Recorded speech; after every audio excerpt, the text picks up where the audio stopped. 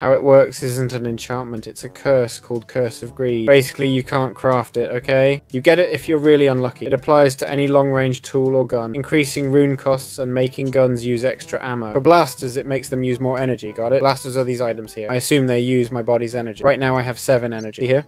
My energy's at 200. I guess this curse would make them use more, right? Well, it's a pretty nasty curse if you get it.